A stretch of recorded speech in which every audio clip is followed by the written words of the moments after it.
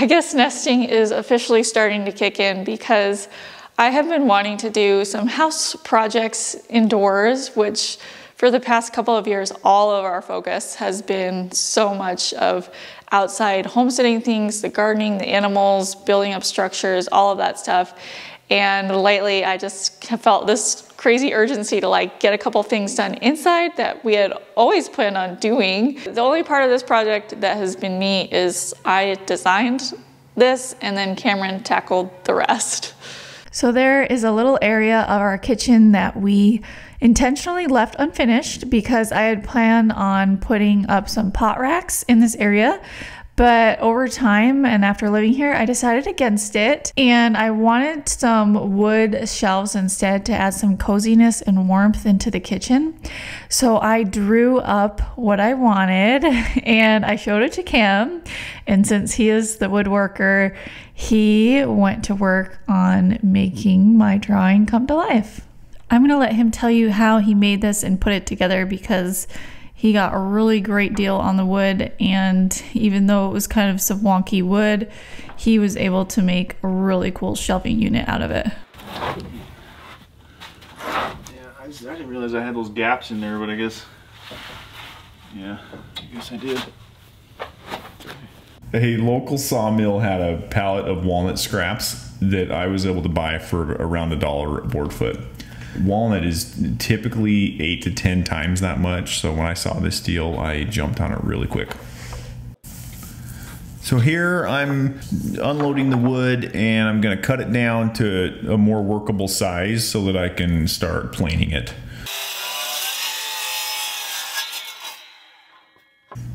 When you get wood straight from the sawmill, it comes in what's called rough cut or rough sawn condition. And so I take every one of these planks and run them through the planer a few times to get that rough sawn look off. And what's left is a smooth furniture grade finish that's ready for the next step. This whole surface is clean, meaning it's milled down to like a, showable surface. And so now I'm going to flip it over and plane this side until both sides are clean, and then this will be prepped and ready to glue up, and it'll be good furniture stock.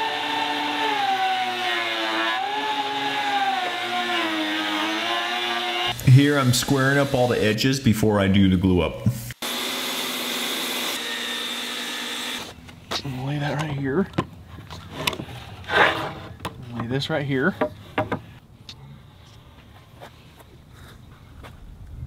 Like peanut butter and jelly, or something else. That goes there. This one goes here. Join forces. I'm going to tighten these middle ones first. Moderately tight. And then I do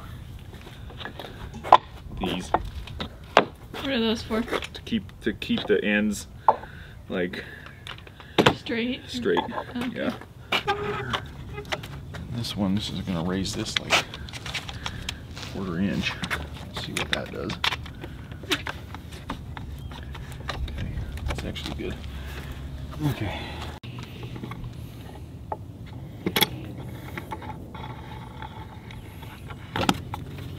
Okay, yeah, see, that's moving still. That's good. So that's now, oh yeah, that's flat. Okay, cool, that helped. I don't have any more clamps. Yeah. So yeah, unless you let me go buy some more. These are 50 bucks a piece. Each clamp is $50? Yeah. Holy moly. Yeah. So at this point, all the shelves have been glued up, and I'm trimming them so that they're all the exact same width and length to get ready for the assembly. It seems like with a lot of projects I do, I inevitably forget about one piece, or I just miscalculate from the beginning, and so I had to hurry and plane another plank to make sure I had enough for the final assembly.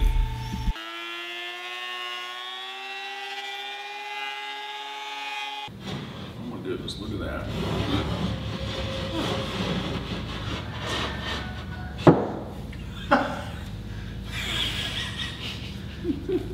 You're so proud of yourself. Yeah. Why wouldn't I be? That does fit good. I mean, the walls are The lace close, it's great.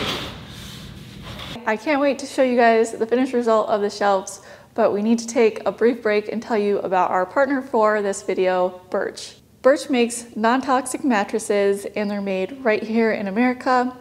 A couple of months ago, I shared about Birch during our home tour. We ordered a Birch Luxe mattress, which is a premium upgrade to their original mattress. And we also ordered their organic mattress topper. The combination of the mattress and the topper are super comfortable, making it easier to sleep at night, which is something that is not only important to me now, but also will be super important when Kim and I have our new baby join our family in June. Something we really love about the mattresses is that right off the bat, when we opened everything, there was no chemical smell or off-gassing because the mattress is made with all natural materials. So it's really nice to know that we're not breathing in any harmful chemicals as we sleep. The mattress contains lots of sustainably sourced and organic materials, but our favorite material of all is that it uses lots of wool, so it never really sleeps too hot or too cold. It can seem risky buying a mattress without even trying it, but they have a 100-night sleep trial, so you can try it and see if you like it. And if you do, they do have a 25-year warranty for the mattress, which is a very, very long time for a mattress. So you don't really need to worry about any of that aspect. So if you're in the market for a new mattress, check out Birch. You can click the link below or go to birchliving.com/seasonal homestead and get 20% off your mattress plus 2 free pillows.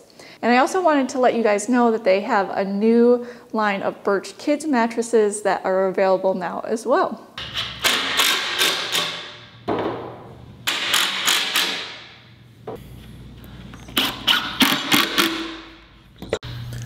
So here we're doing a dry fit for the exact reason that you do a dry fit. We assembled it and then put it into the nook because according to the tape measure, it was supposed to fit exactly in that nook. And when we actually put it in, it was about 1/4 inch too tight on the top. No walls are exactly square and perfect. I mean, they're generally close, but we had to disassemble it, shave off 1/4 inch off of each shelf, and then put it back together. We didn't show that in the video, but that's what had to happen here.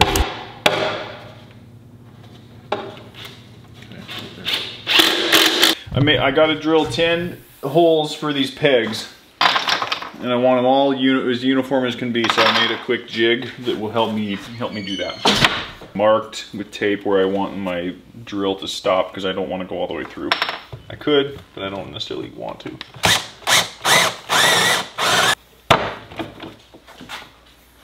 One.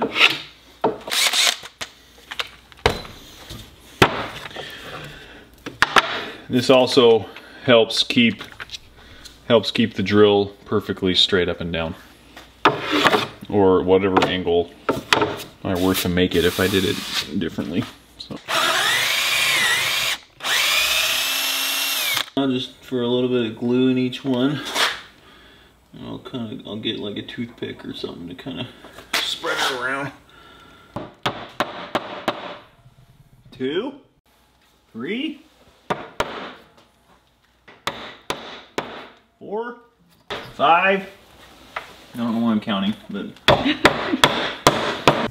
So we're almost ready to put it in the wall, and just a few finishing touches I'm doing to make sure the shelves are really square and that there's no gaps or anything like that. The fun thing that Cruz and I had to work around was the light switch that was on the right wall of the nook, and so we had to lift it up super high to kind of navigate around that and make sure it fit without scratching too much of the wall. So we did a pretty good job. The shelves are now up, and I'm installing the face frame to really give it that finished, complete look.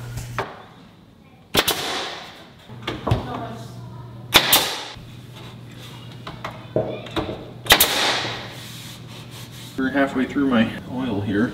The stain, whatever you want to call it. One of my favorite parts of these wood builds that I do, especially when I'm working with walnut, is the finishing coat or sealant that I put on. Here I'm using Rubio Monocoat. It's the same thing I used when I did the countertop in the pantry, and I love it because it really brings out the awesome natural color of the walnut and gives it a good sheen without making it too like glossy and shiny. Just makes it look really good. The shelving unit is all finished up. The coating is dry. I think it turned out so good.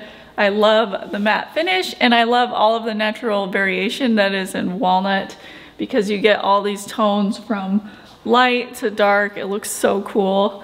And I also just feel like Kim did a really good job. So I am going to do the fun part now, and that is decorating this and adding my own personal touch, and then we'll be finished. I gathered a bunch of things from around the house, and yesterday I did go shop and grab a couple of plants here and some other house plants. I felt like I really needed some greens in my house at this point. These are some of our favorite cookbooks. I originally wasn't going to put them on there, but my kids really wanted to, so we are going to do that. Back in here, this is a painting that I did, and I had that picture. I just moved it from another place in the house. And then we have some mugs we're going to hang on the pegs. And these plates, these are my great-grandma's, and we had them in a cupboard and hardly ever eat on them, but I think they're really pretty, so I'm gonna put them more on display. I just purchased this vase recently. This one, as you can tell, it's antique. This is also my great-grandma's. And then some more houseplants, and this is a bowl I already had. So let's put it up and see how it looks. The other day I did string up some of our onions from the pantry. They're still good. So I made 2 strings of these, and I'm gonna hang them for decoration.